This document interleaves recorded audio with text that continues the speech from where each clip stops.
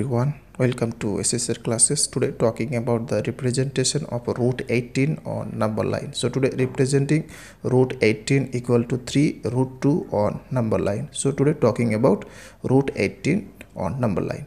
So before starting the video, as like every time, I have one request to you. Please subscribe channel and press the bell icon for future video notification. Okay, so first of all, drawing a line of any length here and mark the ends, and it represent number line. Next, taking the starting number 0 and that's denote O. Okay, next taking any length by compass and mark the numbers on the line by this way, and this length is unit length, that's mean 1 unit. Okay, so putting the compass here and cut here and cut here. Okay, so this is 0 1 2 3 4 5 6, and this side -1 and -2, so on. Okay, next having to first construct a root 17. Okay, so first of all having to construct root 17. So if you don't know how to construct root 17, then first watch my video which I give on my channel. Okay, so first constructing a perpendicular line on the point 4. Okay, so first constructing a perpendicular line on the point 4 or V.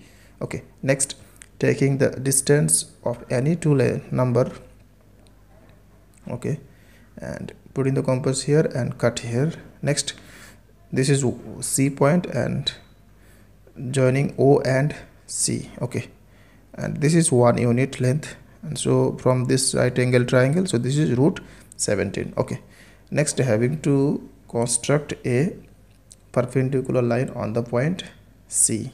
So first constructing a perpendicular line on the point C. Okay, and joining this. Okay, next taking the length between any two number by compass. Okay, and putting the compass here and cut here, and this is D point and this is 1 unit length. Okay, next joining O and D. Okay, now from a right angle triangle OCD, OD equal to root 18. Okay, so by taking this and drawing a arc which made this number line at a point V, and this is the representation of root 18 on number line, or 3 root 2. So therefore OD equal to OP equal to root 18 equal to 3 root 2 centimeter. That's all. Thanks for watching. Please subscribe, like and comment on the video. Thanks for watching.